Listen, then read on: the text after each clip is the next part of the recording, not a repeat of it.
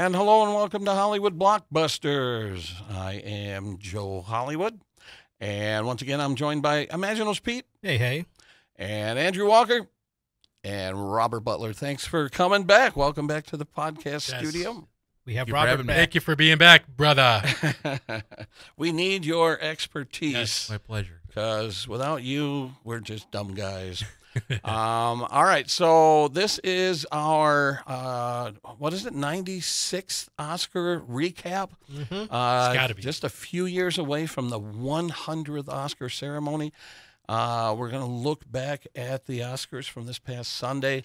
We all agree that it was probably the most entertaining broadcast in a long, long time. Yes. Might have to go back to the Billy Crystal days to find an Oscar broadcast that was as entertaining as this. So what we're going to do today, we're going to kind of look at best and worst moments. We're going to go over some of the awards. We don't necessarily have to cover all of the awards. And then just kind of share our pet peeves and gripes and complaints and compliments toward the end there. So the first thing I want to talk about is the monologue, the open monologue. I thought Jimmy's monologue was a little weak this year. I thought he kind of took a page from the Ricky Gervais Golden Globes way of hosting a show. I thought he took an unnecessary jab at Robert Downey Jr., bringing up his past drug habit. And when they cut to RDJ, he was doing the "let's move it along" thing, and Kimmel was kind of dwelling on it, and I'm doing the same thing. Like, come on, let's move on. This was such a big night for RDJ, and it's like, let's not dwell on his past opening mistakes. monologue.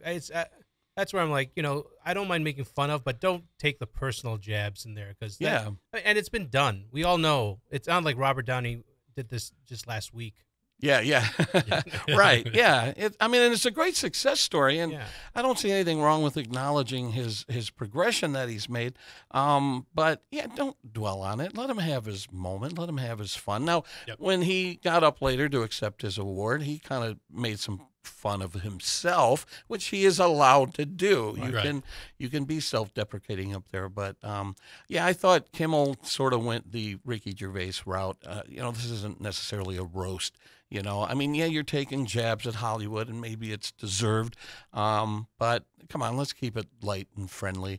There's another comedy made about Gerard Depardieu that I thought was in poor taste. So right off the bat, I thought the monologue was kind of hit and miss. Did you guys, anything about the opening monologue jump out at you? Yeah, the Gerard Depardieu, that felt a little like Dennis Miller. Like, I like the quote about Charlemagne. And like, wait, what are you talking about? Like, where is this coming from? It's like the sword of Damocles hanging over my head. It's like, no one's going to get that reference. Like, why are we taking a shot at Gerard? I know. I mean, come on. He's sitting there watching going, what did I do? No, I thought Kimmel's opening, when it led off with some of the very early on before he got his feet, but he started taking some of the personal jabs in there. I went, okay, let's not have that type of Oscars right now.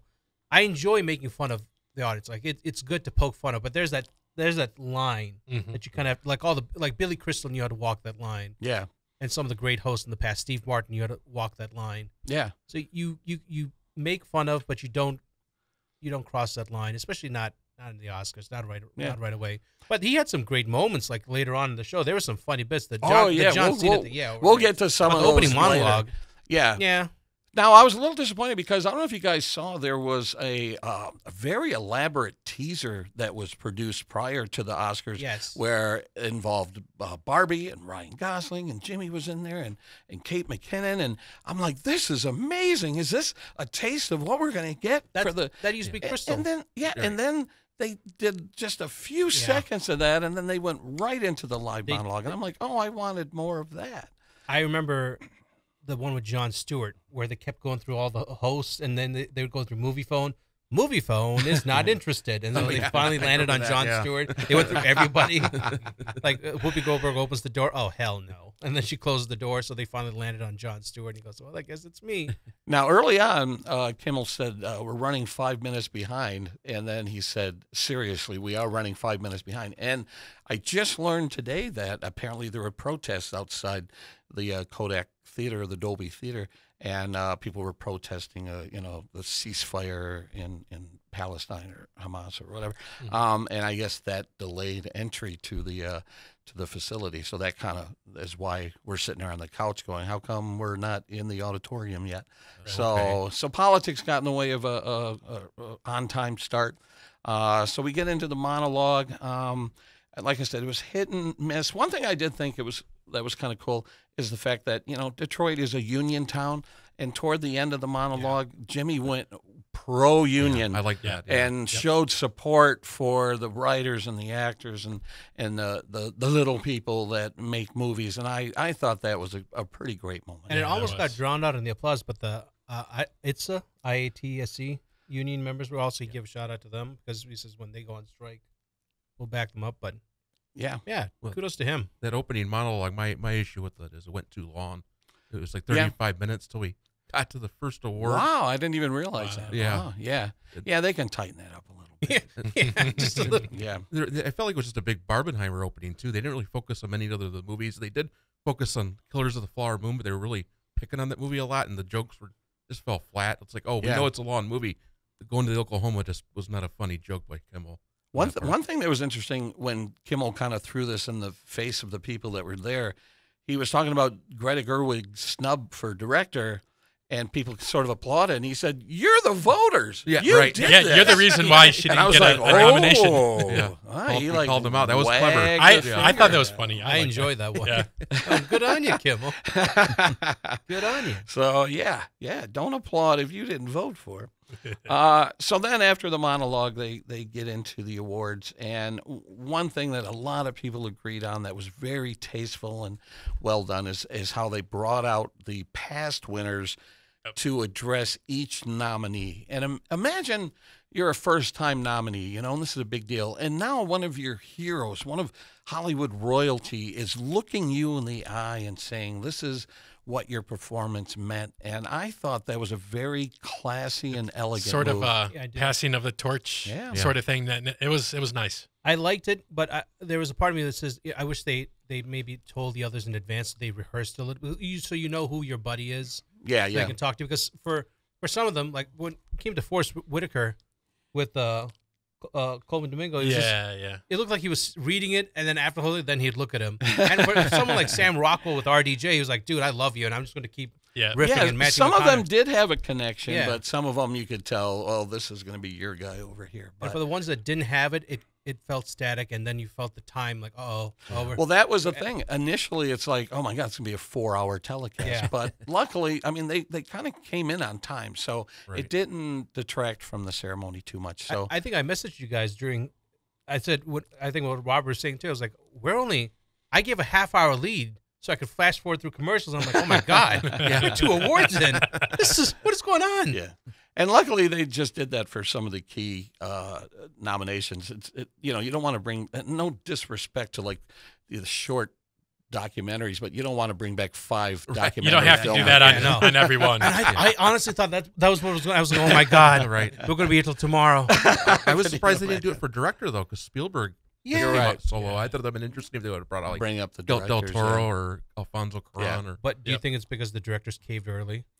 Like or are they too egotistical? Yeah. I tell you one thing: if I had my druthers, Spielberg could present every year. Like, imagine having your Oscar handed to you from Spielberg. He plays along so well. They had a joke, the jokes and stuff that he took part in. He looks at Kate McKinnon is like, coming to me. Yeah. Who was I sending my tasteful nudes to? Yeah. And then I think after the show, one of the parties, I don't know if it was the governor's ball or one of them, they served In-N-Out. And there was a photo circulating of Spielberg taking a picture of his In-N-Out burger. Yeah, I saw that. And I'm like, I love this guy, man. Yep. He's awesome. And then Paul Giamatti wore his In-N-Out cufflinks, and I guess after he had won an award earlier in the awards season, Globes, he went to In-N-Out for he brought his award with him. So that was like a homage to Sideways, because at the end of that movie, it was supposed to be In-N-Out, but they couldn't get the rights back then. I'm sure they regret it though. Nice. I didn't realize that. So we're off to a pretty good start here, and then they hand out the first award. Divine Joy Randolph, man, great speech, Yep. Yes. emotional, well-deserved. No surprise there. I think we all sort of picked her for Best Supporting Actress. But that was a great way to get the awards going, was seeing her speech. And I love Kimmel's comment. See, kids, smoking does pay off. Yeah, that's right. Yeah. Now, here's a tidbit I learned today, and this kind of shocked me. And I might have to look this up, but as far as Best Supporting Actress goes, I think like 10 African-American women have been either nominated or won. I don't know if you guys have that number. But then it said in the category of Best Actress, we're still only at one, Halle Berry. Right, and I'm like, wait, what? Oh. So even though the Oscars have made some strides, there's still some things Let me that... tell you, this is a small side bit. I have here, for anyone that can see, Robert's master list that we picked. And I'm telling you one thing. We were one pick away, and we still might do this. I'm taking Rob to Vegas. Because this man, I was going through, I'm like, yep, this is amazing. That was in January, and so much, happened after that. But, I know, Joseph and I were pretty much saying it was going to come down to Giamatti and Murphy. And, Yeah. And, Yeah, you it called sure Murphy, so that was a good call. Yeah. Here's the trivia bit that I was looking for. So Divine Joy Randolph became the 10th black actress to win Best Supporting Actress. Meanwhile, Halle Berry's win for Monsters Ball remains the sole victory for a black actress. So And that was surprised me. early 2000s, right? Yeah. Like 2003 or 4? 2001. Oh, Yeah, okay. At the 2002 Oscars for the 2001 Yeah. movies. I never saw that movie, but I know it was a while. Great film, great performance. While ago. I Wow. recommend it. Yeah. So, well-deserved win for Divine Joy Randolph. Also love her in Only Murders in the Building. If you watch that, she has a recurring role on that. Not too long after that, this is another, for me, a best moment. They were celebrating or observing the 50th anniversary of the Oscar streaker. And while David Niven was presenting, a streaker ran behind him, and he had one of the all-time great ad-libs when he said it's brave of him to show off his shortcomings, which got a huge laugh. And so Kimmel, he delivers that cue, which supposedly was to cue John Cena, but then he chickens out. And then I love the line when he said, John Cena says the male body is nothing to be made fun of, and It's not a joke. He's like, mine is.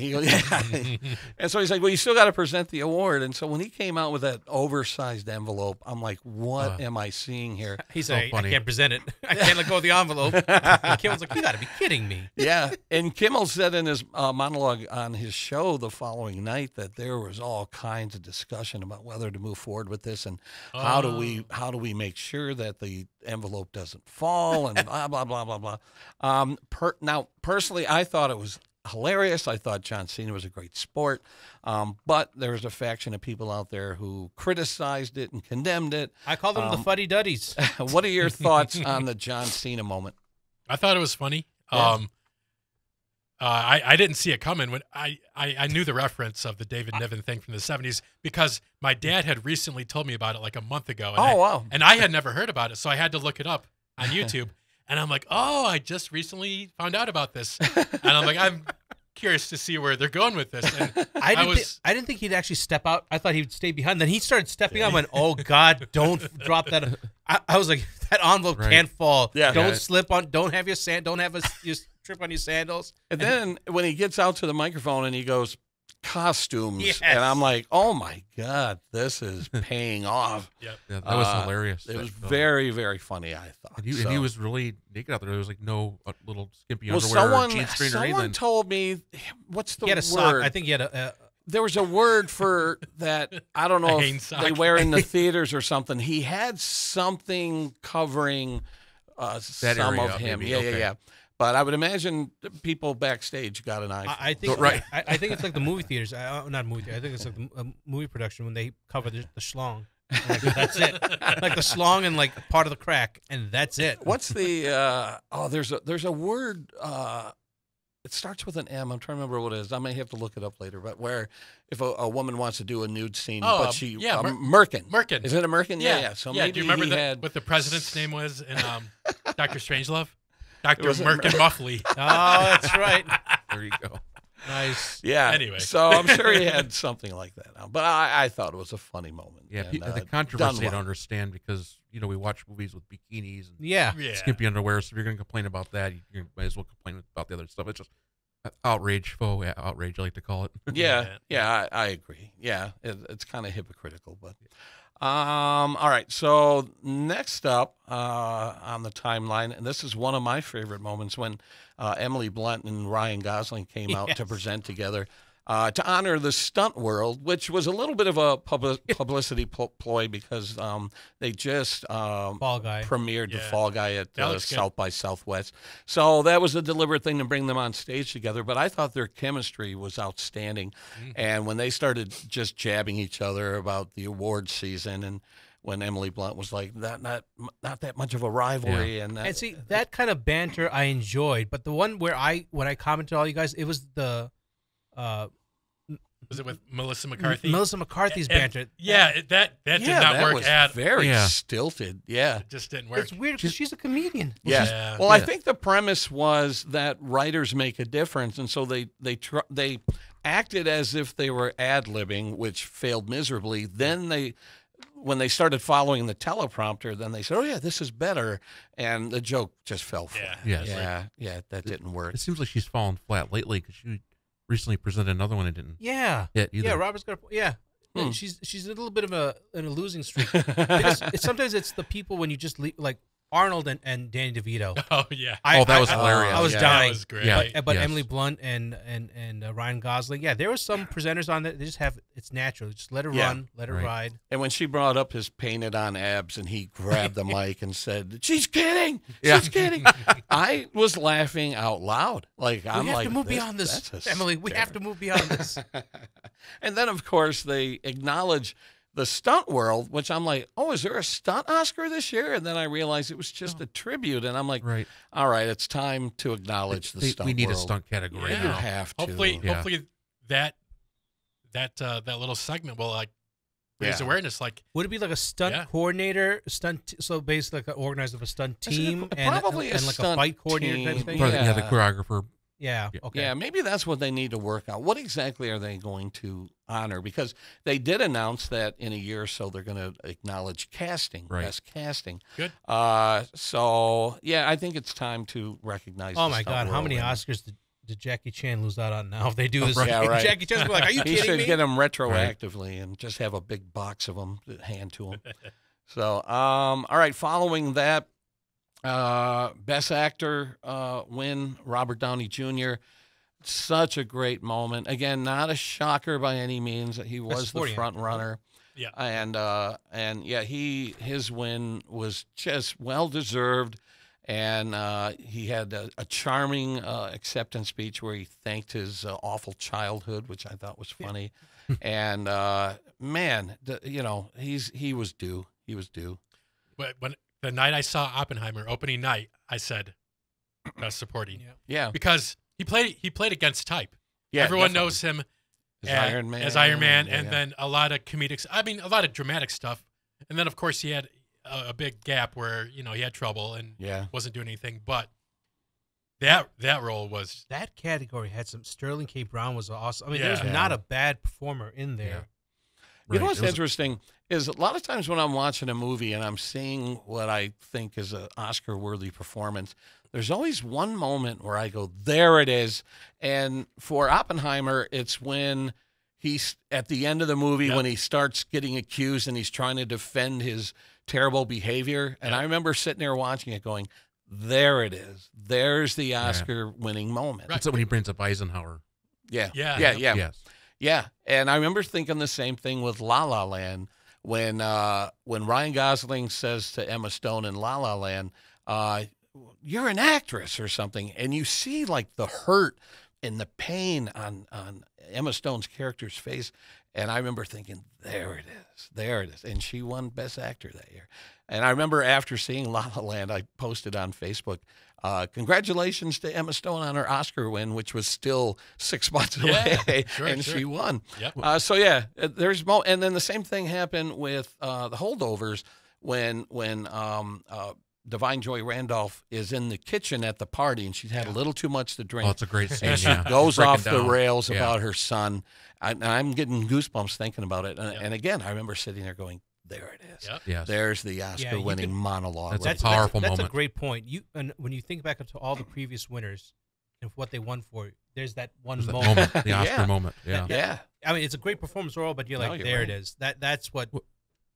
Yeah. What was the deal with, speaking of Downey Jr. winning, what was the deal with Tim Robbins messing that up? Is there a tension between the two? Because no, I think that was a genuine faux pas. And the article that I saw earlier today, maybe that's who he voted for. Was De Niro. And then when he said that Oscar-winning performance, and then he corrected himself and said Oscar-worthy performance, and the audience kind of laughed it off.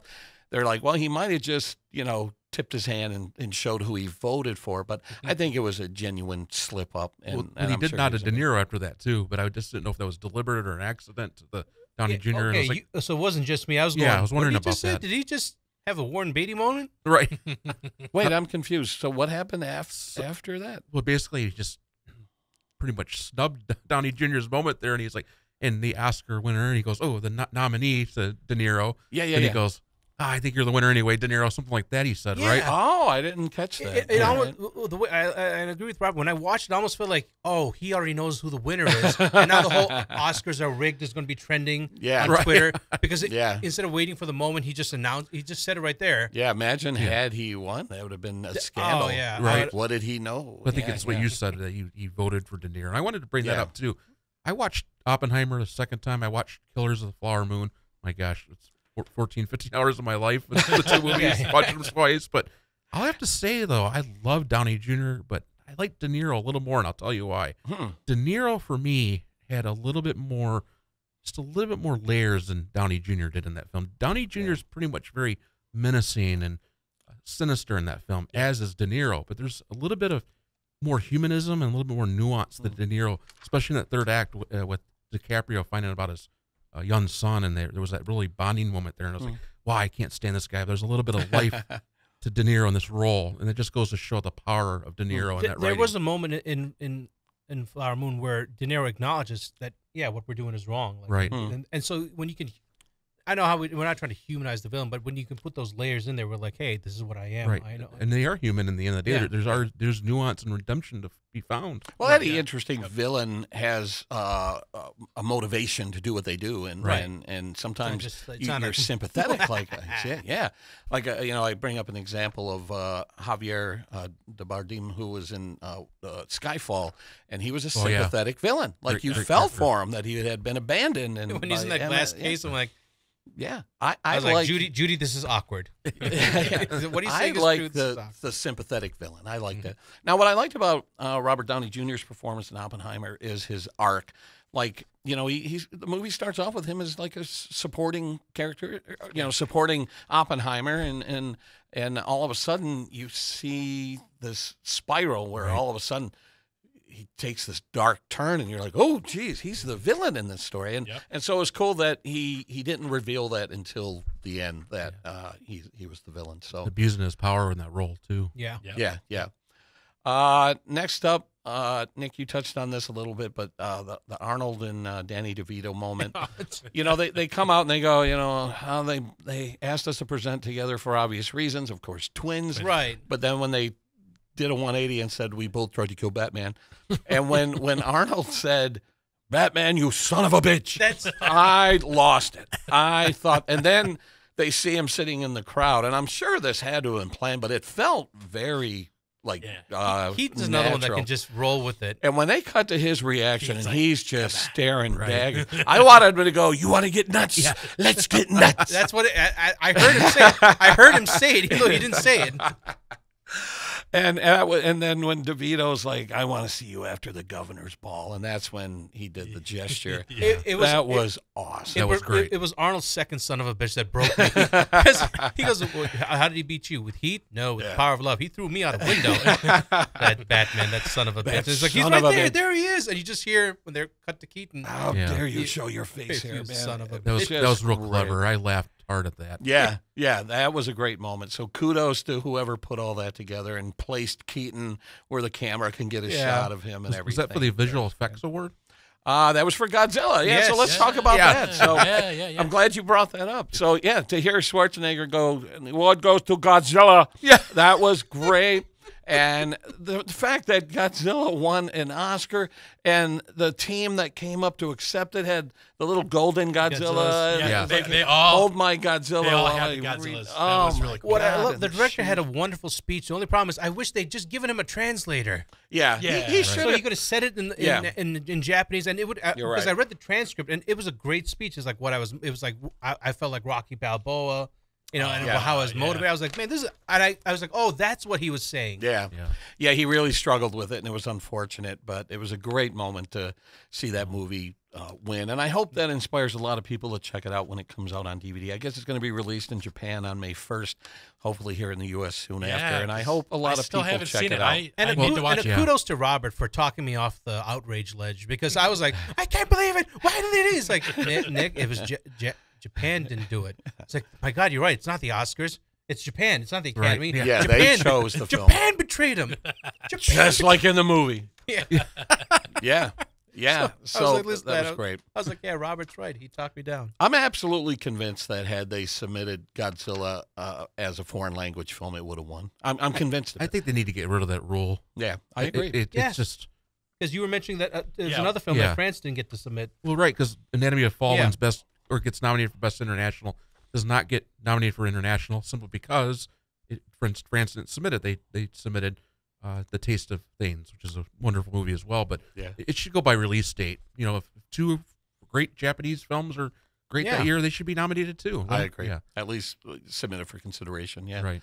And the funny thing is, I'm on Threads now. I left Twitter a year ago, and someone had asked on Threads, what was your favorite movie of 2023? And I commented and I said, well, it came out in 2023. I didn't see it till 2024, but I said Godzilla. And someone responded with basically an eye roll in text. And I said, did you see Godzilla? And they said, no, I didn't. He goes, after the last few Godzilla movies, I had no interest. I said, you are dead wrong on this. I said, you got to see this new movie. Yeah, you can't judge like that if you haven't actually seen it. Yeah. I said, this is Dunkirk with Godzilla. And so I'm hoping that I convince this guy to check it out. And if you're listening and you haven't seen Godzilla and you're like, how did it win an Oscar? Trust me, when it comes out on DVD or when it starts streaming, please check it out. And I saw the black and white version, which I recommend. Check out black and white. If you can. That was wonderful too. Yeah. Some people were doubting Godzilla -1 winning. Did you hear about this? Simply because it wasn't on the Oscar portal. Simply because when the Hollywood releases the Godzilla movie, which is coming out soon, there's a deal where they have to pull their movie back on every platform available. So a lot of the Oscar voters, they were worried weren't able to see the film, but I don't know. I was like, you can't snub Godzilla here. It'd be too much outrage. And Robert, what are you doing to me? Are you trying to? I don't want to go to the conspiracy theory with the Academy. Then you bring this up. He's got a direct line to the Academy. Stop playing with my emotions, man. Well, let's be happy it triumphed and won. It did. Yeah, and I guess it's going to get a re-release in Japan, which hopefully will pad its box office. But also, Robert made a point. It hasn't come out in most international. Like, it hasn't opened in India and China, where you have like 2 billion people. Because of the Hollywood upcoming Godzilla Khan movie coming up. Yeah. That's right. Yes. Yeah. They can't overlap. The studios can't overlap with Japan in the release date. It's like a 60, 70-day window. Yeah, I don't like that. I saw the trailer for that new King Kong, and it looks awful. It won't be as good. With the little baby. Yeah. Won't be as good as this one. This -1, I can tell you that. Right. Yeah. I read today that someone said Godzilla sports a Thanos-like glove. Yeah. No. Kong does. Kong does? But he has the glow of Thanos. Okay. The purple glow of Thanos. That took a weird, like in 2014 they said like, oh, what if monsters were real? And it had that how would you react kind of thing. How would we react? Then also that one was good. Then we also went like space technology, and it's yeah. So, all right. Now, of course, when you watch the Oscars, you expect some politics, and I want to say this about politics at the Oscar: when you're given the spotlight and you have hundreds of millions of people possibly watching across the planet, if you're going to take your chance to deliver your message, what better platform is there? I hate when someone says, "Oh, why are they doing this at the Oscar?" Because no one's listening in your living room. You're on stage and there's a lot of eyes on you. So if you want to deliver your message, go ahead. One of my favorite moments at the Oscars was the acceptance speech for 20 Days in Maripol, if I'm pronouncing that correct. Yep. And when he said, I don't think any director has ever stood up here and said, I will give this Oscar back if I didn't have to produce this film and this war never happened. And I'm like, that's some powerful stuff. He said, I wish I didn't have to make this movie. Yeah, and there was stunned silence. Yep. Like everyone was like, what did he just say? And that was, I thought that was a pretty great moment. Yep. That was That was, pretty yeah, that was. Yeah. So that was a neat moment. Which now brings us to what might be one of the top 10 Oscar moments of all time. The I'm Just Ken, or what's the song? I'm Just Ken. I'm Just Ken, yeah. And so the camera's up and the lights, they turn pink, and the camera tilts down to him sitting in the audience behind Margot Robbie, and she is laughing uncontrollably.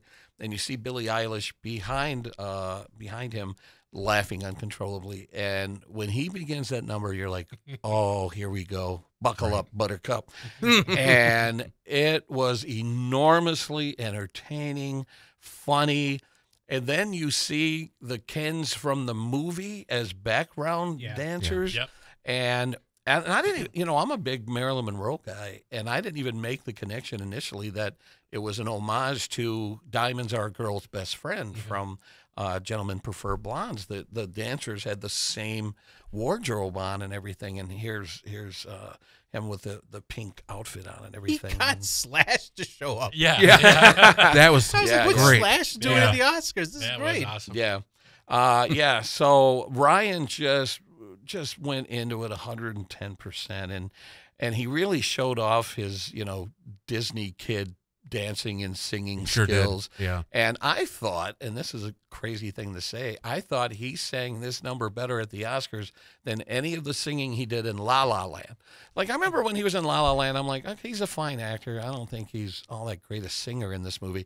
But then he showed some real chops during this performance. And I saw people online, as the broadcast is happening, they're like, he sang that live. It was not lip synced. Yeah. Right. He didn't lose his breath. He stayed on key, and he did all the choreography. Yep. And people who are in musical theater were like, I am really impressed with what he accomplished. The man was a Mouseketeer. He's been doing it for a while. He used to be next to Timberlake. Yeah, right. Yeah, in Brittany. Yeah. And, the Mickey Mouse Club. Yeah. But I've seen people since on social media say that they've watched that number 15, 20 times now. It's taken on a life of its own. Now, let me ask you guys this. Everyone's talking about John Mulaney, and, did a wonderful thing. How about Ryan Gosling hosting the Oscars? Hey, I don't know. If he's not nominated. Is it too much of a good thing? I don't know. I don't know. Yeah. Because the role of the host, like Jimmy Kimmel, is to kind of kick things off, step back, let it do its thing, and then maybe pop on occasionally. And I don't know if Ryan would be suited for that role. I kind of like what he did this year. It reminds me of James Franco that year when he did it, and it was not. What a disaster Yeah, that was. That would be, Right. Yeah. 2010, right? Ugh. Interesting to think about. Now, you Yeah, he was mentioned nominated. Mulaney.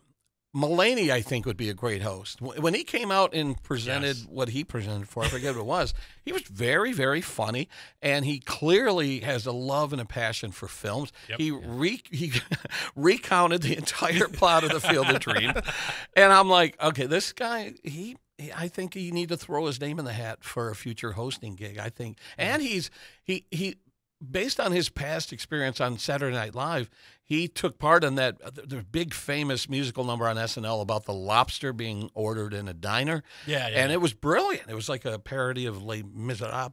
And he has the chops to pull off a hosting gig. So that's who got my vote. Mulaney, he's probably in my top 3 of stand-ups today. Yeah. I was lucky enough to see him live back in 2016 before he got super huge. Yeah. I think people who have a background in stand-up do the best at hosting big gigs like that. Yeah, your Steve Kimmel, Martins and Billy Crystals and even going back to Johnny Carson. That would be the only thing that I would have. I would say I would give it to Mulaney over Gosling. Oh yeah. As I think it just historically runs better with giving it to those type guys rather than the handsome leading men. Yeah. You know, not that there's anything against that, but I just think that they have more of that direct audience, give and take, rather than a leading man who 80% of the time is acting in front of a camera. Yeah, and it's a different just a different style. I agree. But, and a comedian could read the room and maybe know if something's working or not, that sort of thing. So, yeah. Academy, think about that. Yes. Well, yes. I also feel that who wants this role bad, Bill Maher. He does Friday night shows. He's always begging for it. Yeah.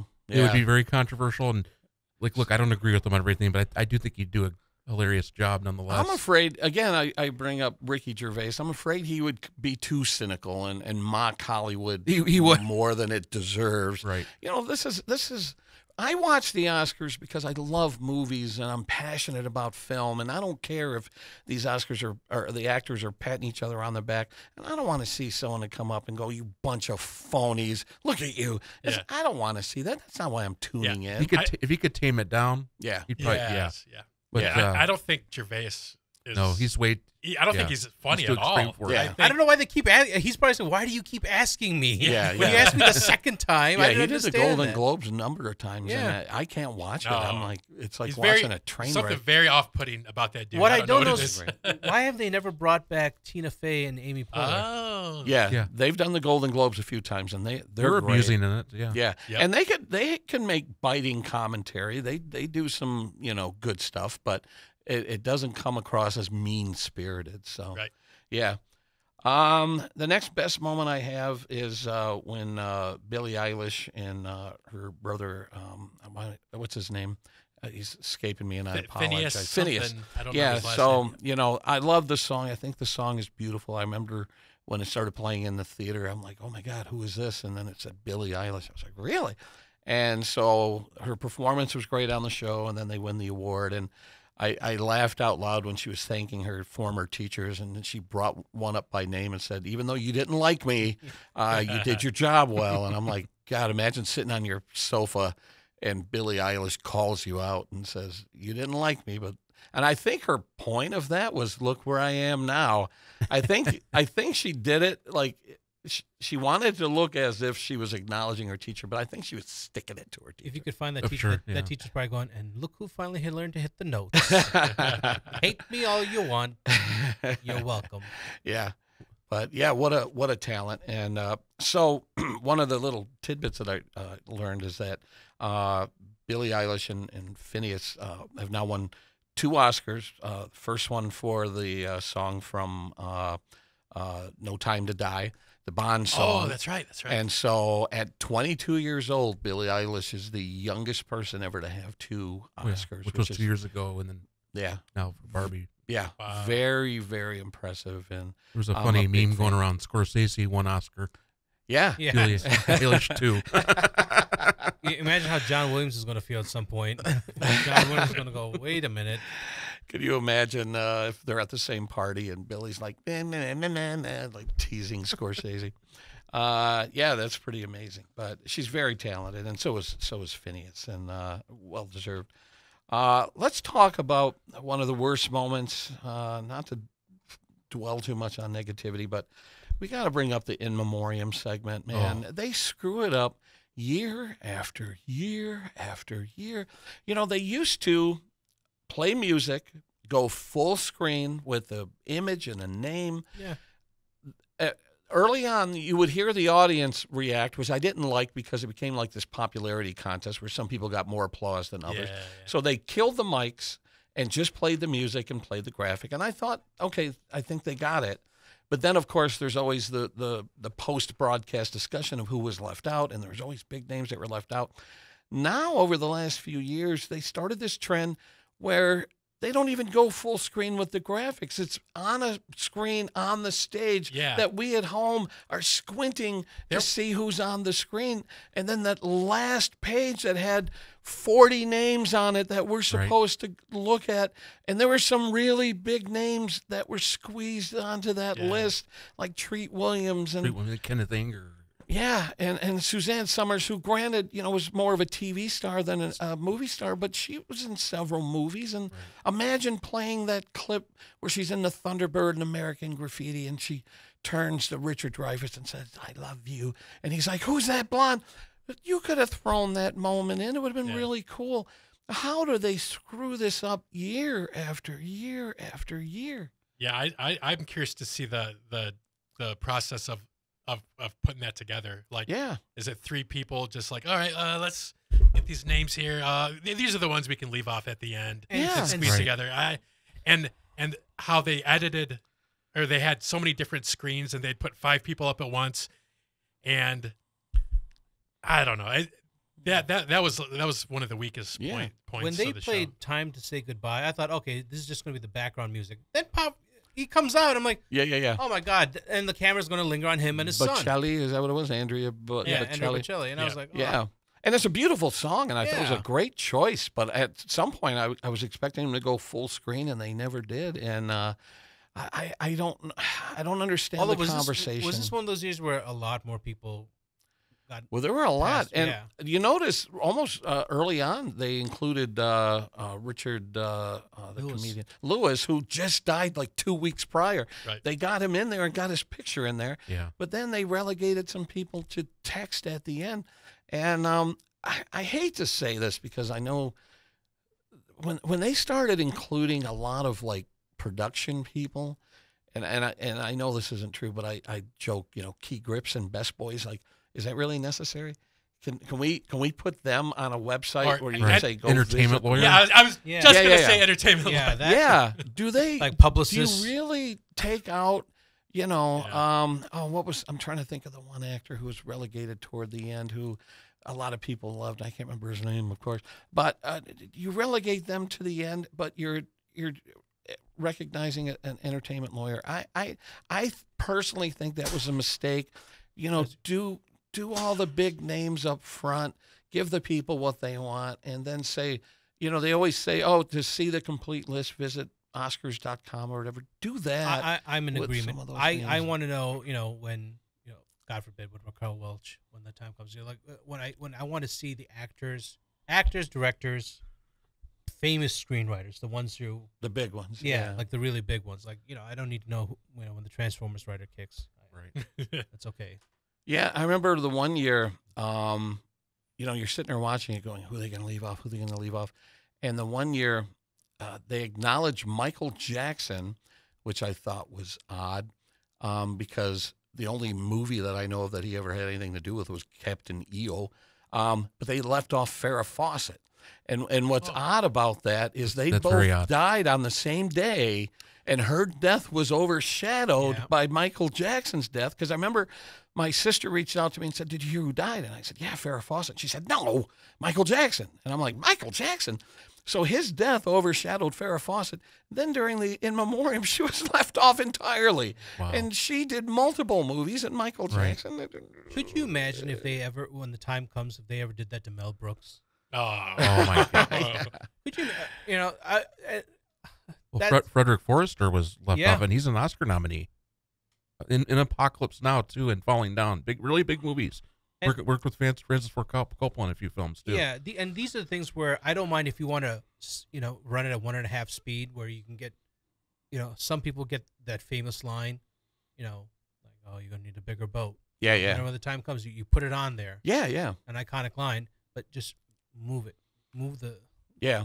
Here's the name I was trying to think of. Burt Young. Paulie from Rocky. He was left out. Yeah, he was condensed at the end. He was in the in as text. Now, come on, Paulie from Rocky. You're going to say, nah, let's put in the entertainment lawyer. Yeah. Really? Right. He deserves his own clip. Yeah, that role alone. You're exactly right. Yeah. So and I saw a lot of reactions after the fact saying, Academy, get this right, please. But they still don't. I don't know why. This is not the first time I'm sure we're having this conversation in some manner. It's just, every year they butcher it yeah. somehow, and all they need to do is every week the committee needs to get together, find out who sadly died, put it in an archive. There you go. I could do it for them if they wanted to. Pull up a clip. You know? Yeah, I could put together that clip reel in an afternoon on my Adobe Premiere. I don't know why. We should make a mock one and send it to them and retire. That's right. Here you go. I saved you some You're money. welcome. I'm going to go over some of these. What'd be weird is when Joe sends in the 2025 one. You're like, wait, what? No. Who made this list? That's right. Yeah. All right. So let me look up some of the, or here's some of the little trivia things that I looked up. Let's see. Poor Things. Okay. So Oppenheimer was the night's biggest winner, taking home 7 total Oscars. Poor Things, surprising to me, really, was the second biggest winner of the night, taking home Joe, you got to 4 see awards. It's not my kind of movie. I know, and I'm saying that to tease you. It beat The Spread, which is what I'm pissed off about. Now, I saw a guy, and I was tempted to play some audio from this today, but the language is a little rough. But I saw a guy, I think he was an Irishman, walking with his phone, reviewing Poor Things, and it was hysterical. He's like, and I'm going to do a terrible Irish accent, but he's like, and this woman would put anything she could find into her, and I'm like, what? And he went on and on and on, and he's like, I wish I could unsee what, and I'm like, yeah, I don't think this movie is for me. Robert and I, we got to see it on the big screen a couple weeks ago, and I'm glad. I saw it a second time. I wanted to see it on the. Were you guys able to make eye contact afterwards? Oh yeah, definitely. But it's my type of movie, so. The ceremony clocked in at 3 hours 26 minutes. I like the earlier start time because there was time for me to watch. 7 a.m. was brilliant. Please, keep it at 7 p.m. Eastern Standard Time. And I've said it before. I'll say it again. Screw California, because they always for them like, oh, they have to get home from work. No, no, it's the Oscars. It's Sunday, and we just had daylight savings time. Yeah, yeah. And it gave me time to watch Curb Your Enthusiasm afterward, which was hysterical. Let's see. Let's look at some records. Christopher Nolan and his wife Emma Thomas, along with Charles Roven, were part of the producing team that won Best Picture for Oppenheimer. They notably became the first married couple to win this category since Richard Zanuck and Lil Finney Zanuck. Lil Finney? Sounds like a rapper. Won for producing Driving Miss Daisy. Another married couple found success on Oscar Sunday. Justine Triet and her husband Arthur Harari won Best Original Screenplay for Anatomy of a Fall. She was also the first French woman to ever win this writing award. Cillian Murphy, as I mentioned earlier, was the first Irish-born actor to win an Oscar. We mentioned Billie Eilish and her brother Phineas made history. He's the youngest duo with 2 Oscar wins. Let's see. My friend goes, Billie Eilish and her Harry Potter sounding brother. Phineas. I was like, yeah. I'm like, there are plenty of people named Phineas. He's like, who? I went, oh, touche.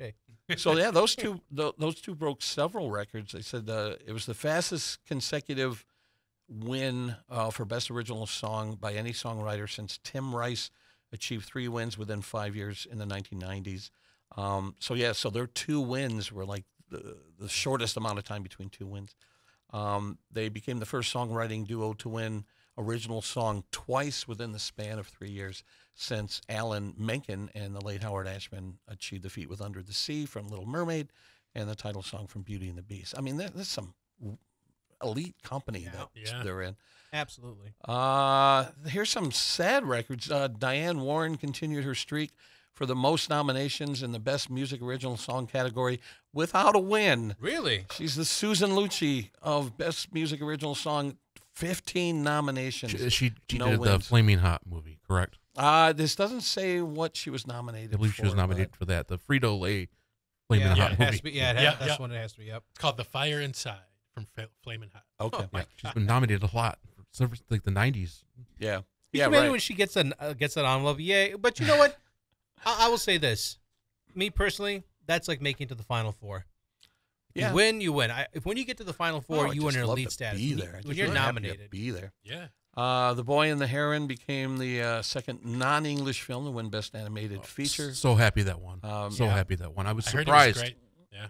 Yeah. A lot of people thought Spider-Man was. I picked Spider-Man for my pool, and I went 20 for 23 in my pool, but that was when I lost. No, Wow. that's okay because that doesn't get us kicked out of Vegas. So you go perfect, we're banned from Vegas. Yeah, you right. lose just enough. Right.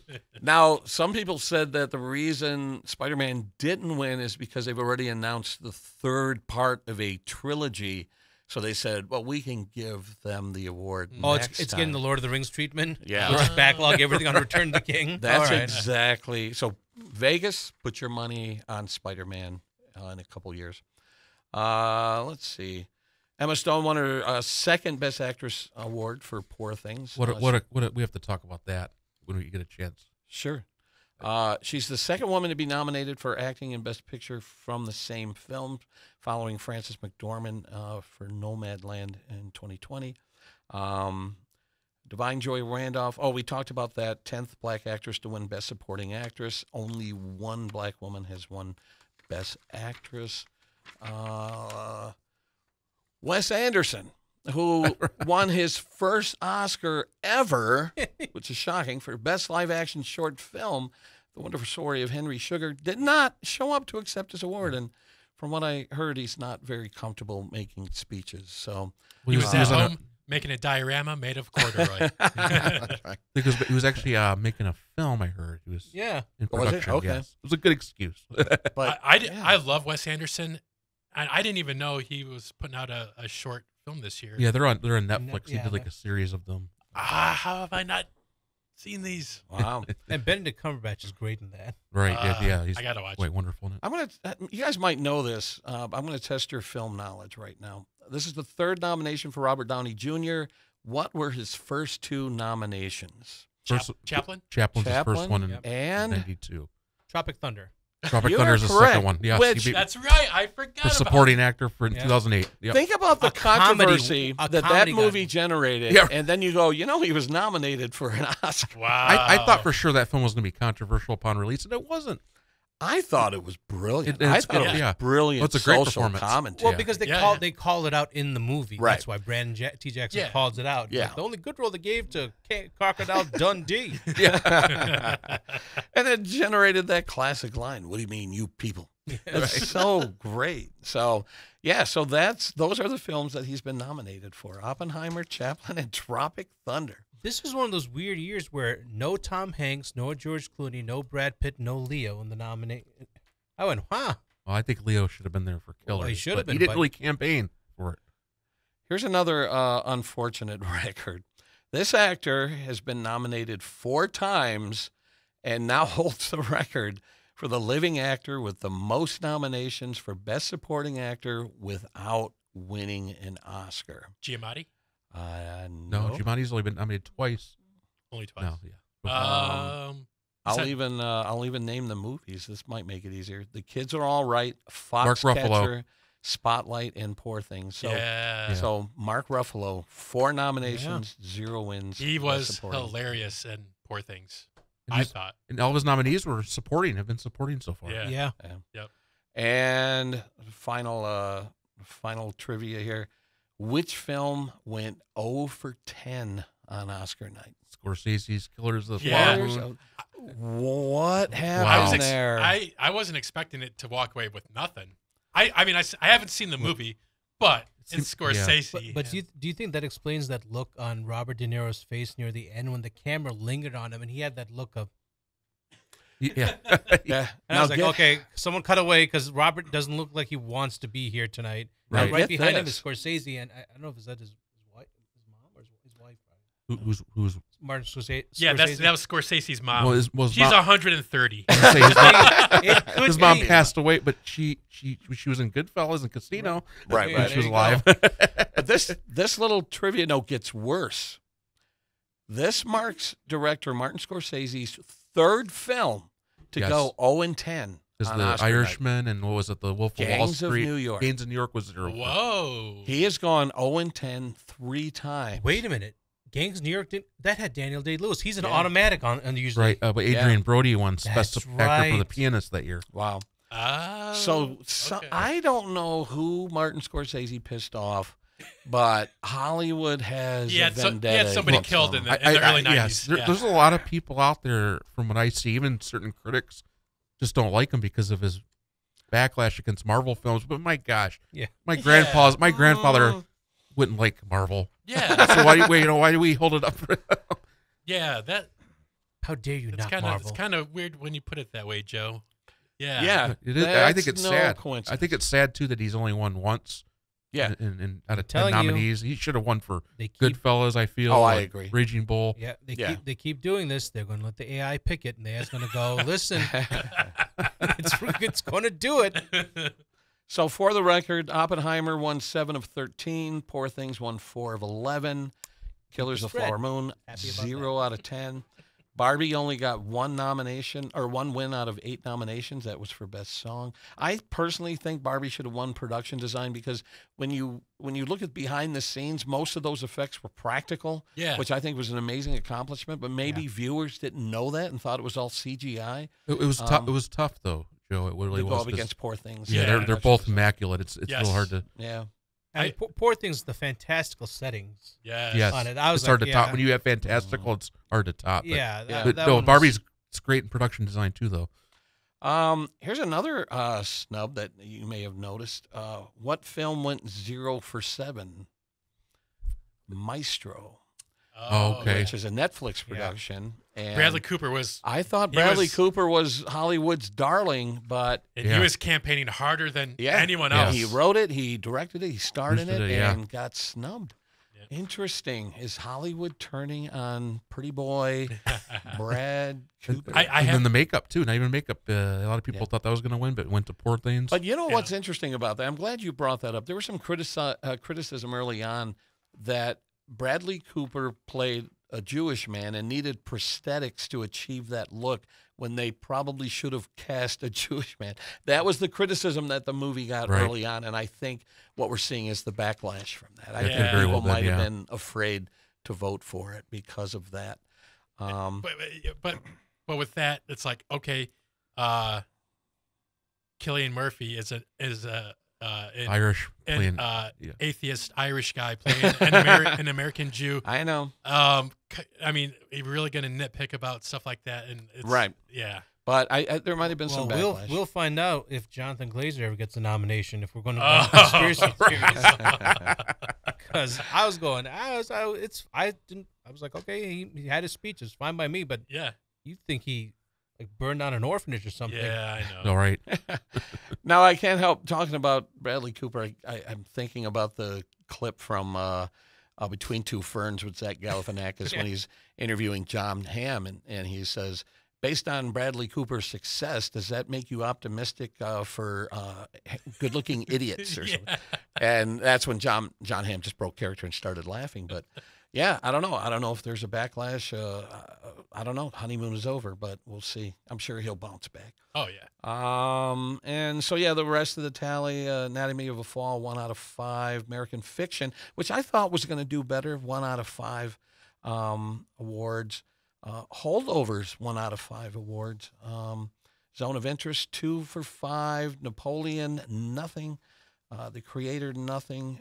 Mission Impossible, which I didn't realize received any nominations, went 0 for 2. Naiad, 0 for 2. Past Lives, 0 for 2. And Society of the Snow, another Netflix production. I can't help but wonder, too, if there's some backlash against a Netflix production. Now, didn't Netflix purchase the Egyptian theater so that their movies can get a theatrical screening to be eligible for the Oscars? Yes. And I can't help but wonder if there's a little bit of a backlash from that. Like, maybe they're not considered in that same on the same level as the major studios. They better get ready, because Bezos, Amazon did the same thing, and Apple's going to do the same thing. They all want their movies up for Oscars. They got to screen them. They're going to find a theater. They're going to buy it out. Well, it up. These prestige movies are nominated. They do that, but they have a very small window. Yeah. And Maestro played here for 1 week at the MGR Troy, and then they come and go, and there's no box office receipts on the films either. So I do, and Spielberg was not happy with Netflix in 2018 about. I think that's why Roma didn't win Best Picture, probably because of the Netflix controversy. Yeah. All right, so let's recap some of the key awards from the night. This year there were 10 Best Picture nominees. Oppenheimer won for Best Picture. I'm not sure if I agree with it or not. Now, I saw Oppenheimer in my living room, so maybe that was a strike against it. Maybe I should have seen it in the theater. I thought it was an odd choice to present the hearing on whether or not Oppenheimer should be stripped of his security credentials. I thought that was a weird way for the movie to go. So I enjoyed it. I didn't love it. I thought Nolan made some strange decisions with the nudity and sex scene in the movie. I thought were really sort of odd. But I don't know if there was any other film released this year that was better than Oppenheimer. One movie that I regret having not seen prior to the ceremony because it was nowhere to be found was American Fiction. I really wanted to see American Fiction. It wasn't on DVD. It wasn't streaming. It was out of theaters. And so I went in blind. And but based on the trailer that I saw, I'm like, that looks really intriguing. And I can't help but wonder that had they maybe done a little re-release after it got its nomination, that maybe more people would have seen it and given a little bump. Yeah, I think so. It was released in December. It lost a lot of momentum, then it jumped back, and then it won that adapted screenplay. But yeah, it did win that. Yeah, but as far as Best Picture goes, I guess you go with Oppenheimer due to lack of a better option. What are your guys' thought? Oppenheimer was it? Oppenheimer is like 6th or 7th on my list out of those 10. Wow. I mean, I really like the film, but I do think it's deeply flawed. I think that it's got a very bizarre structure. You mentioned some of the things. I thought that was odd and misguided as well. Yeah. And there's part of them in the brown community, Indian community, where they're like, "What is that?" Like, like, why is it in that scene? Yeah. I went, that was weird. I think it hits you over the head a lot. It's very redundant over and over again. It's like, we get it. The bomb's going to have consequences. We have to hear it over 100 times in this film. If you took a shot every time they talked about the consequences, you would die within an hour. Yeah. I just turned the page. I realized there's 3 more titles: Past Lives, Poor Things, and Zone of Interest. If not Oppenheimer, what's your pick for Best Picture for 2023? I'm a big Scorsese guy. Killers of the Flower Moon's my absolute favorite. And that second viewing, I watched it first in the theater, and I wasn't sure if it was my favorite of the year. And then when I sat down, I'm like, I watched it again a second time. It really knocked my socks off. I started seeing and noticing things I didn't notice before, and just the performances and the writing and the themes and just the direction is just so brilliant. And it's unlike anything Scorsese ever made. There's a scope and a vision of that film that's extraordinary. Yeah, I have to admit, a line made me laugh that Jimmy Kimmel had when he said when he was watching Killers of the Flower Moon, he had his mail forwarded to the theater. And that's a commentary on the fact that these movies are too damn long. 3 hours. That's one of the reasons I didn't see that. It's one of the reasons I didn't see Irishman. Even though I sat down for a 3-hour Oscar broadcast, I can't sit down for a 3-hour film. And maybe it's just a protest on my part, but Hollywood, enough with the 3-hour films. Yeah. Give us 2 hours and some change. Scorsese's in a little bit of a string, though, right now. Yeah, but a story like that, Joe, Killers of the Flower Moon, it's so important. It's so grandiose. I'm forgiving on the 3.5-hour mark, but I do think in the theater, though, they should bring back intermissions. And I know some theaters are actually doing it, and then Apple intervened and said no. And I'm like, no, there should be intermissions. Give a 10-minute, let people go to the bathroom, get drinks. Didn't they do that for Hateful Eight? Yes. Yeah. See, that's my least favorite Tarantino movie, but I thought that part was cool. Right. Yeah. Who won editing? Oppenheimer won editing. Hoyt van Hoytema. It is well edited, but that's got to be the Danish for Billy D. Williams. I want to bring up the editing. Yeah. I want to bring up the editing real quick. Why does best editing always have to mean the most cuts?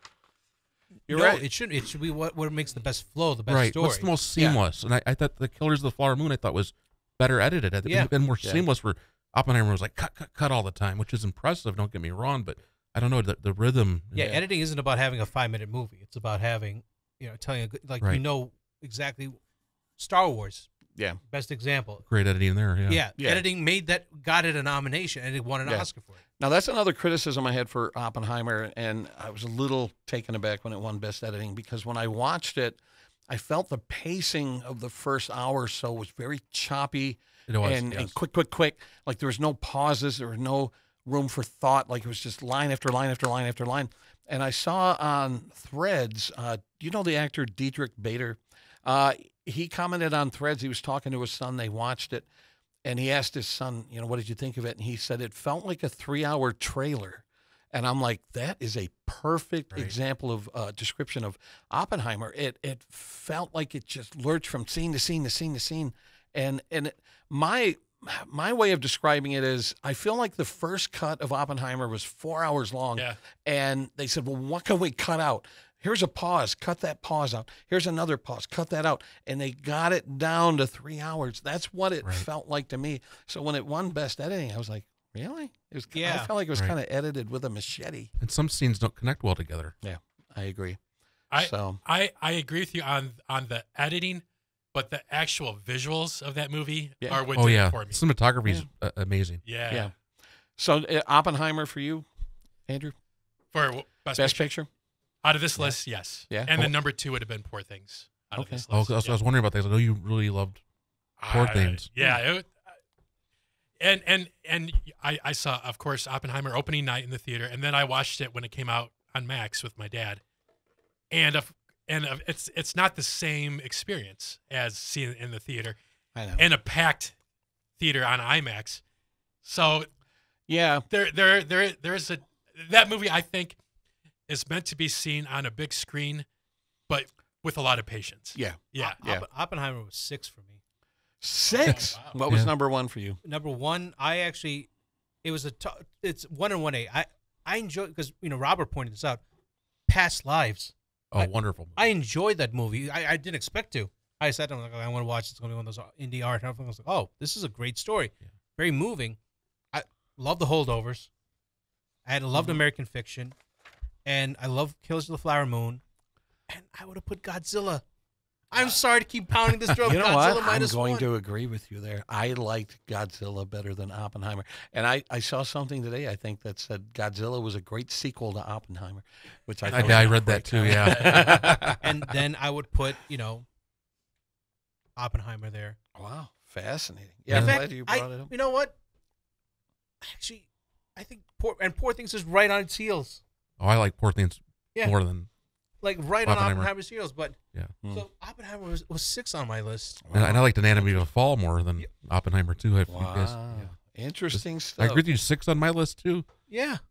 Okay. I mean, director Nolan. I don't think there's any surprises there. Nolan, Andrew, at the risk of you leaping over this table, I'm not a huge Nolan guy.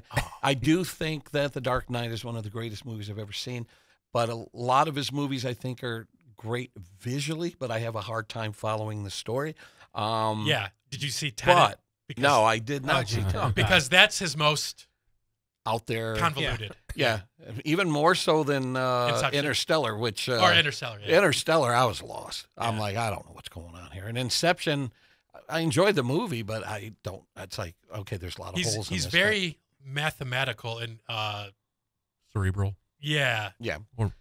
And so that, I think sometimes he does lose the audience, understandably. So I understand that, and I accept that critique. I like South Park called him out on it. Just because the movie's complicated doesn't mean it's good. But I've heard the opposite, too, where people have said, you don't necessarily need to know what's going on to have a good time. So I believe in that, too. Yeah. So I will say it's deserved. Christopher Nolan was due. Yes. And I have no problem with him taking home the award. Do you guys agree or disagree with that? I agree. Mm-hmm. I didn't have a problem with Nolan. He was due. He was going to get it. Yeah. I'm going to say this. I wanted Scorsese to win. Yeah. I think he's a far greater director. I like Killers more, but yes, Nolan has accomplished a lot too.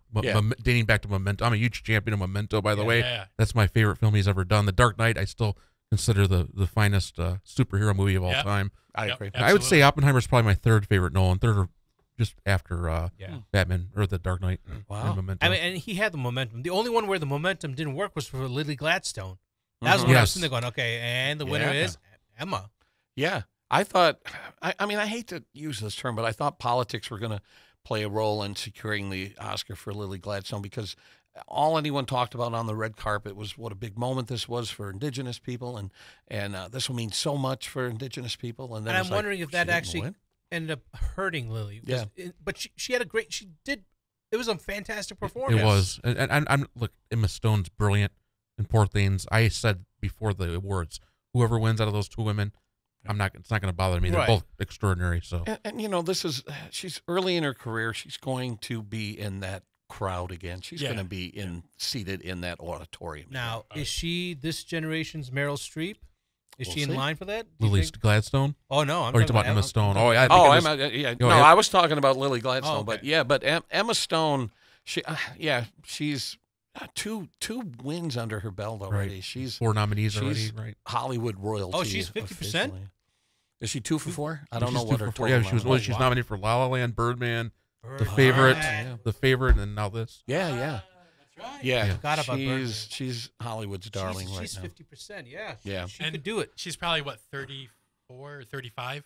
If And she's that, already yeah. got 4 noms. Right. And if someone good. were to ask me, who's your current favorite Hollywood actress? Emma Stone's at the top of the list. You gotta see really Poor Things. love- I'm telling you, No. she's so Joe, great. She's you gotta so great get in weird. You gotta get weird just one night. You want to get nuts? Yes. Let's get nuts. Maybe going with maybe a little bit of rum. Just loosen you up a little bit.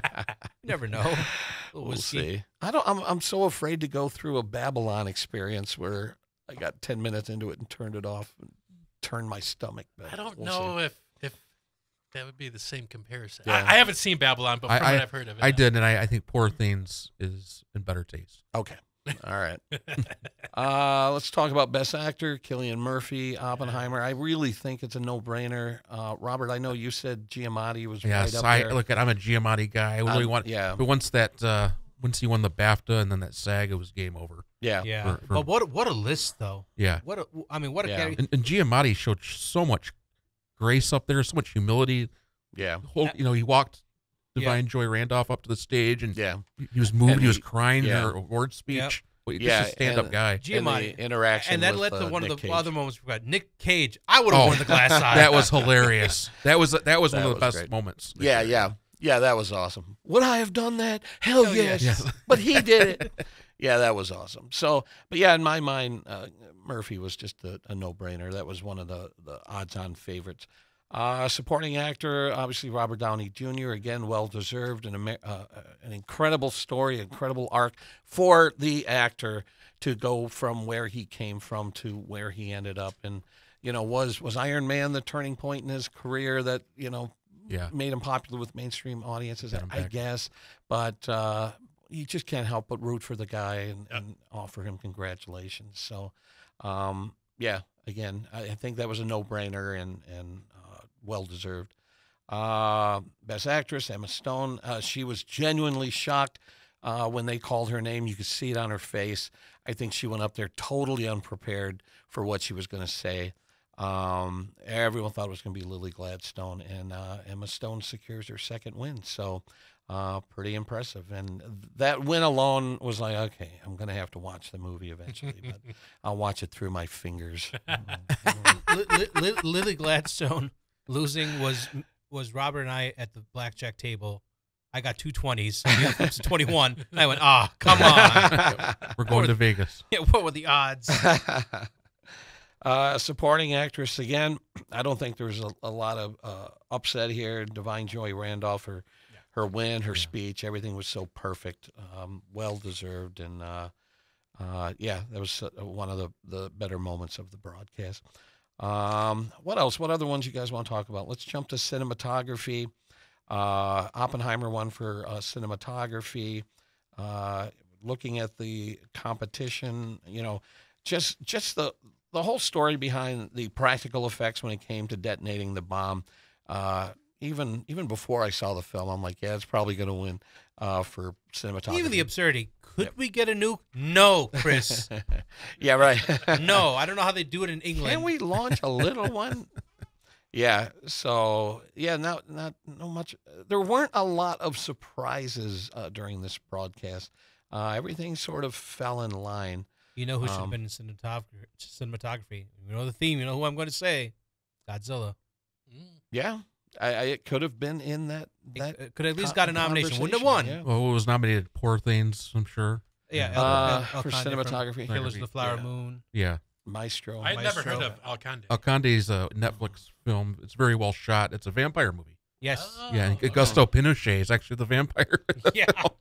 Really? Yeah. Yes.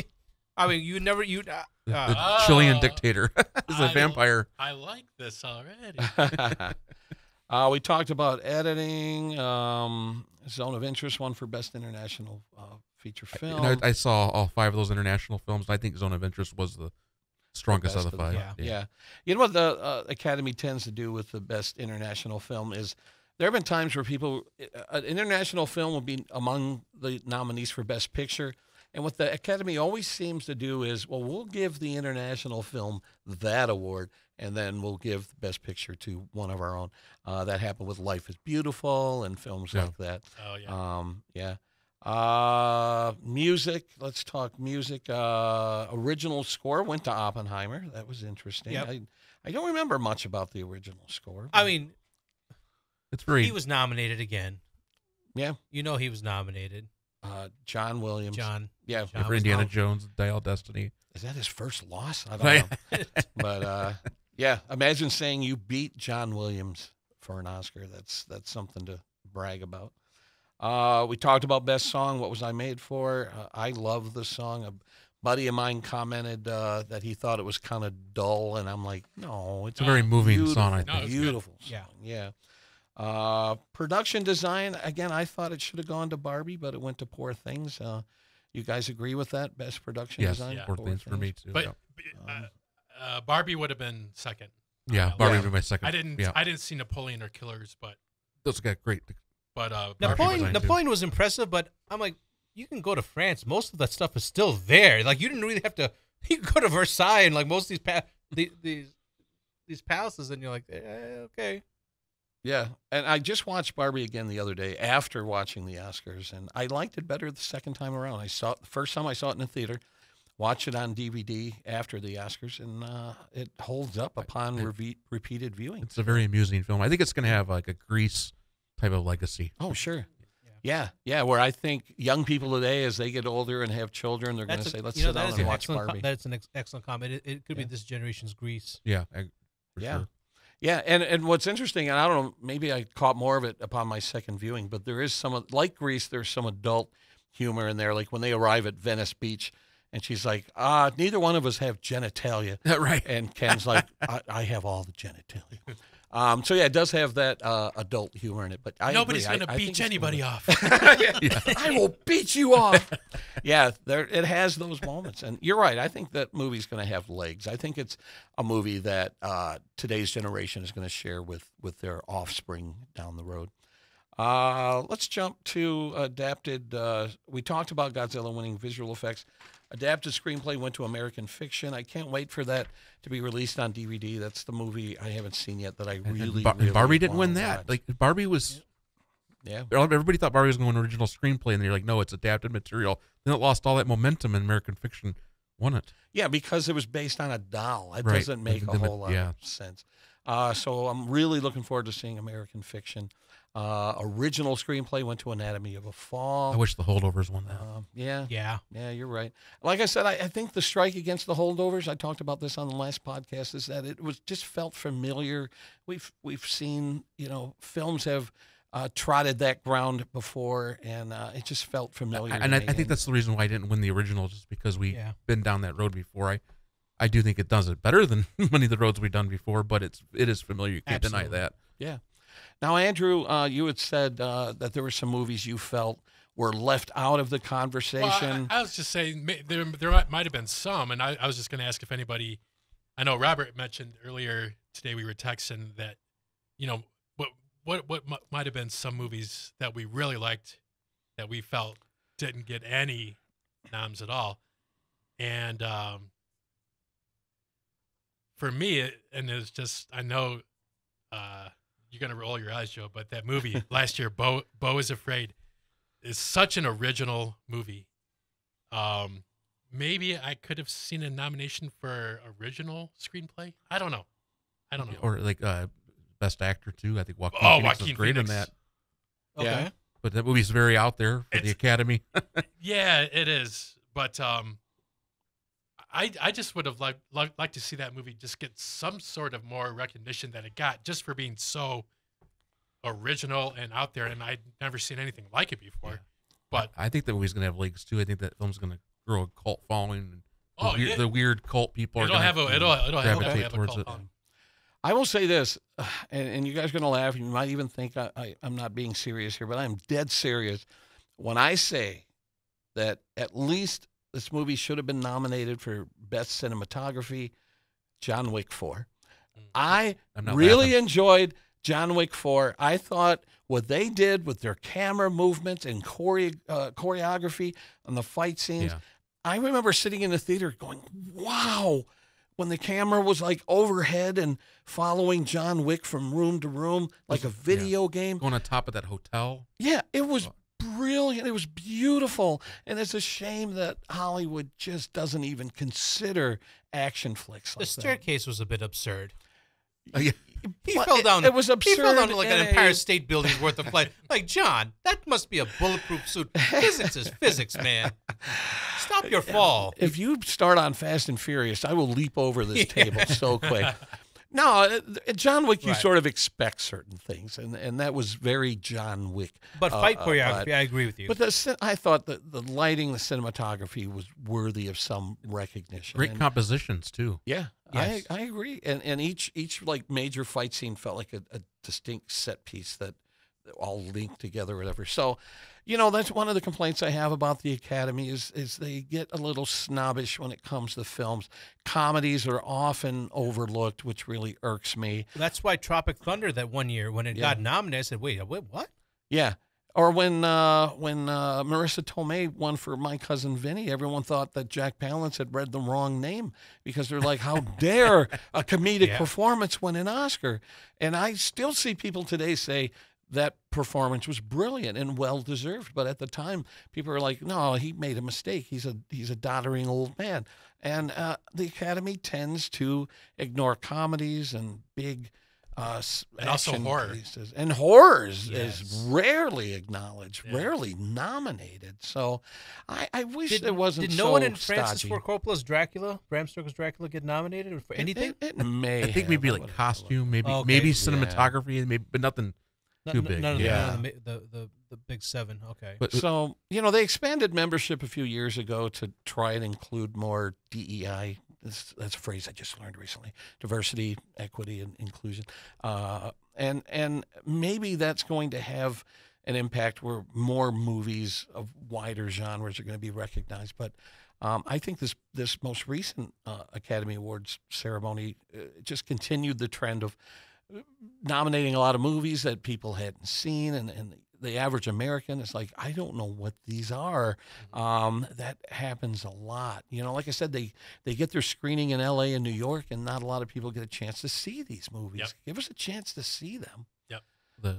Speaking of Coppola, that's what I wanted to bring up. The one movie that I thought was completely snubbed was Sofia Coppola, as you guys brought her up in Lost in Translation. She has a new movie out, Priscilla, and for whatever reason. Yes, Priscilla, and that movie did so well, and it did well in the box office.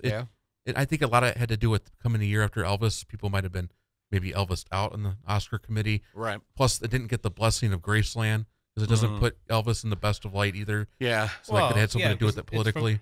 But it's also because it's from Priscilla's perspective. It's from her perspective, yeah. But that movie, if you watch that film, it's on HBO Max now. I've watched it a few times. It's so beautifully shot. It's so greatly acted. It's very moving, very empathetic movie, which you'd expect that type of humanism. You've seen other Sofia Coppola's films before, but I just thought it was like a best adapted screenplay, which is based on Priscilla Presley's book. You couldn't even nominate it for adapted. That was odd. The hair and makeup in that movie was stellar. Like, how could you not nominate it for that? And even the lead actress who plays Priscilla, Kaylee Spaney, is wonderful in that. I thought she should have been in the top 5. She got a Golden Globe nomination, but that film, and they snub her a lot lately. I think it has a lot to do with her speaking out against Hollywood, like a lot of the stuff you've said before. She thinks Hollywood is very shallow. She says that she has a hard time getting funding, believe it or not. Her father Francis does too. They have to work. They work other jobs. Francis has his own winery. She has her own fashion line. They use that to fund their movies. Jesus. Yeah. Have you ever seen? Speaking of Sophia, have you ever seen her movie? I think it's called Somewhere. Yeah, I love that film. It's not that one is not really for everybody though. But I personally love the film. I like the arc in that film. The father kind of becoming a better relationship. Yeah. I just saw it for the first time maybe last year. Oh, what'd you think? I really enjoyed it. It's a quiet movie. Yeah. It's not spectacle. It's slow, if you want to call it that, yeah, but it's but so sublime. I'm glad you like that, Joe. Yeah. So let me ask you this question now. It's March 2024. We know we were talking about biopics. We know the Michael Jackson biopic's going to be made because Coleman Domingo's playing Right. The dad. The dad. Oh, his right. father. So we're talking about, is Coleman going to get a nomination for supporting? And is that film, whoever's playing the lead, are we going to see any nominations for that for music? Isn't that Well, his? they like biopics. Isn't that Michael's nephew playing him? I have no idea. Are they related? I don't know. I thought it was. I tell you one thing, that the actor playing the father is going to have plenty of opportunities to chew the scenery because he was a character. So, yeah. So, yeah, maybe that's a topic for another podcast is predictions for next year's Oscars. We'll have to come back to Marley's for next year, right? Bob Marley's one that came out. Marley film? I don't think that's got a chance, though, because they got creamed. It did well at the box office, but didn't do well critically. Oh, okay. Okay. All right. Well, I don't know. I think right now, seeing the release list, I think the front runner is Deadpool versus Wolverine, which will bring to a conclusion, like Lord of the Rings, one of the greatest trilogies of all time. We joke now. Trilogy. Watch what happens. We got Gladiator 2 coming out in November. Yeah. Oh, yeah. Interesting. Yeah. All right. So we'll revisit this topic a little bit later on, but we're just about out of time. Really enjoyed this discussion, guys. I'm just such a huge fan of the Oscars, the history. I just like to see what's going to unfold. I love coming in on Monday to work and saying, did you watch? And picking over all the moments and stuff. It's just something I enjoy doing. And I sure would love to be in the grandstands one day watching the celebrities come and go. I have a friend that's done that twice now. Lucky. But yeah, that would be fun to witness that spectacle. Here's one thing I'm asking you. We're 1 year in advance. If Owen TV allows it, could we open the studio up on a Sunday and live broadcast with the green screen the Oscars in the studio? There'd be some legal wrangling that might have to take We have part. 1 year to ask. The cameras would have to be pointed at us the entire time. Yes, but, absolutely. Watch it on your second monitor on your computer. We could watch with you. I'll bring the candy and the popcorn. All right. Thanks, guys. Great discussion. And thanks to everyone who listened. And as usual, we're going to end with our little ditty, and we'll see you in a couple weeks. Good night, everybody. Good night. Come to the movies, watch Charlie Chaplin, and put some sunshine into your day. Forget the hard times, come to the movies, and try to laugh your troubles away.